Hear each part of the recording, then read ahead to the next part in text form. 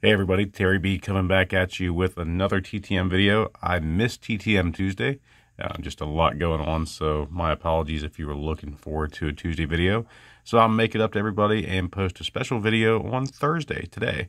So this video is completely dedicated to some hockey TTMs I got. So I will preface, if you're not a hockey fan, that's definitely what this video is all about.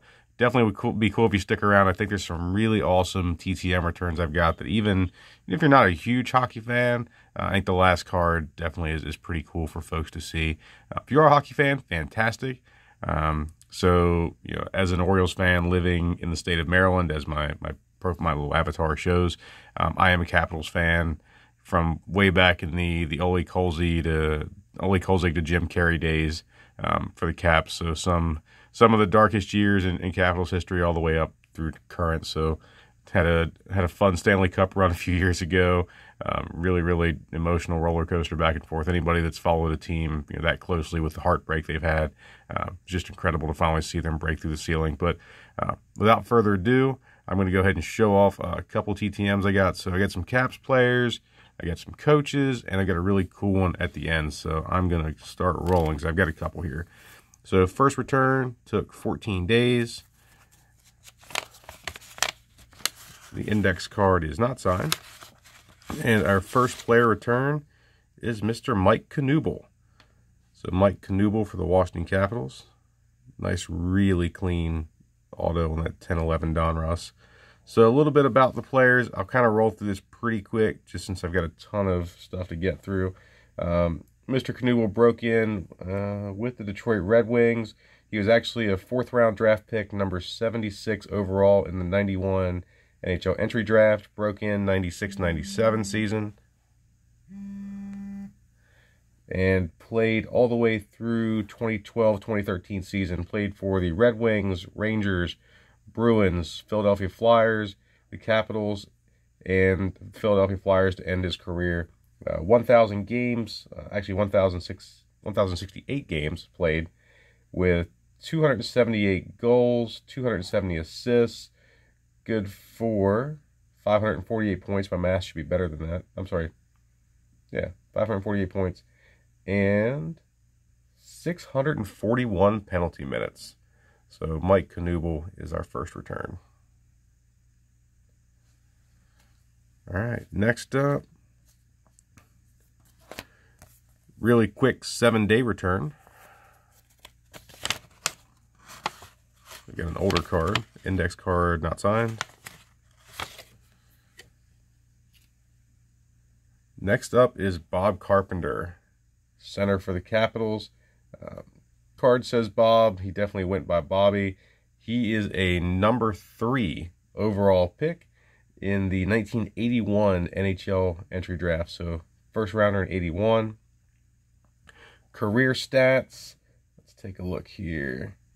He broke in with the Capitals in 81-82, played all the way through 98-99, Capitals, Rangers, Kings, Bruins, Capitals, and Devils.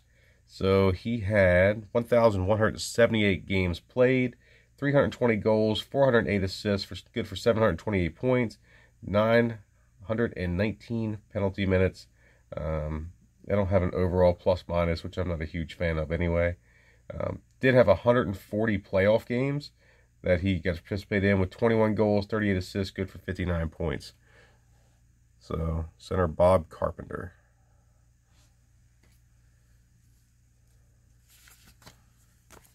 Next up's a 10-day return.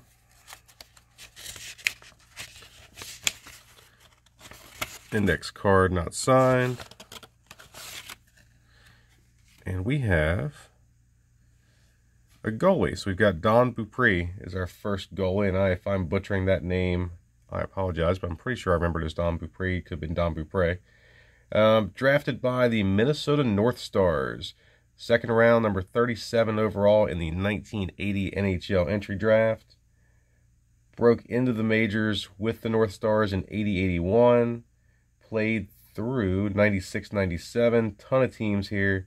So across his career, Mr. Beaupre played for the Minnesota North Stars, the Washington Capitals, the Ottawa Senators, the Toronto Maple Leafs, and ended his career with the Maple Leafs also. There's a bunch of AHL, IHL time in there as well. So he had 667 games played with a 1-loss record of, is that right? 268 wins against 277 losses, so about, an average goalie. 75 ties, career save percentage of .885. So Mr. Don Beaupre. All right, next up, 27-day return. Next card's not signed. Dale Hunter. So this card's pretty cool. There's an enforcer set from in the game product that had a lot of the enforcers. So you can see that Mr. Hunter was in the 3,000 penalty minute club across his entire career. This is my first return from out of the U.S. Mr. Hunter is currently involved with the London Knights. Also just took Team Canada, I believe, to the juniors gold. So Team Canada just recently won a gold medal in the most recent tournament. He was coaching that team as well. Probably one of the biggest prospects as a Caps fan on that London Knights team is Connor McMichael, a recent Washington Capitals draft pick who's just been lighting it up under Coach Hunter. So I've got Dale's career stats. I want to look at the back of this card. So I'm not going to get too much into this. Trade to the Capitals before the 87-88 season, over a decade with the Caps, all-time leader of penalty minutes as of this card. I believe that's still the case. I'll double-check. Over the course of his career, he had over 1,000 points and 3,565 penalty minutes. Dale Hunter. So 27 days also on the next return. Index card not signed. And another enforcer card in the 3,000 penalty minute club is most recent Stanley Cup champion coach, Craig Berube, who just took the St. Louis Blues last season to their first Stanley Cup. So as a Caps fan, you always want to win, but to see another team finally break their streak and win their first cup, that was amazing. So really cool silver signature. So you can see on the back of this, settled in with the Capitals in 93-94 with a career-high 305 penalty minutes, so getting to work right away. He was there through 98-99 when he was dealt back to the Flyers. Over 20 fighting majors in 3 different seasons. Last big league action came in 2002-2003 before retiring with 3,149 penalty minutes. Craig Berube. Our final card took 22 days. Index card is unsigned.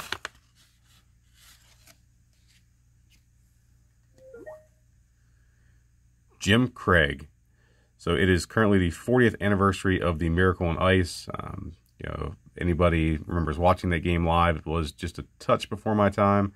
I've definitely seen the movie. I've seen all of the books. Recently just bought a book from the captain, Mike Ruziani, about the game as well. So Jim Craig's the next TTM.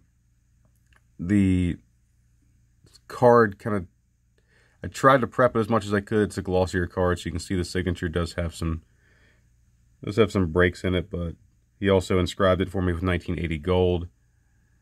So we can talk a little bit about this, and obviously, if you know the story about the 1980 Olympics, this was the biggest upset in sports history, most likely, and as far as hockey goes in the time. The heavily favored Russians were beat by Jim Craig and the rest of the Americans 4-3, and they'd later go on to win gold against, was it Finland? I think so. That sounds right. I feel like I should know this. Yes. So they clinched over Finland. So Jim Craig in this game against the Soviets stopped 36 of 39 goals. Had a 1-goal lead he had to protect to win. The American flag that was draped over his shoulders is now on display at the Sports Museum of America in New York City, which I've not seen, but I'm actually going to add that to my list.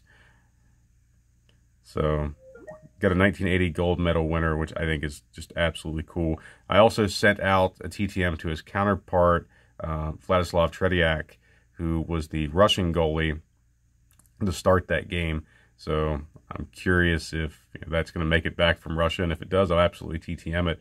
But amazing to have a gold medal champ that still TTMs. So that's all I've got for this week. I appreciate everybody watching. If you haven't already liked the video, subscribe. Would absolutely appreciate any more subs I could get. And we'll come back next Tuesday with another video. Have a great day, everybody.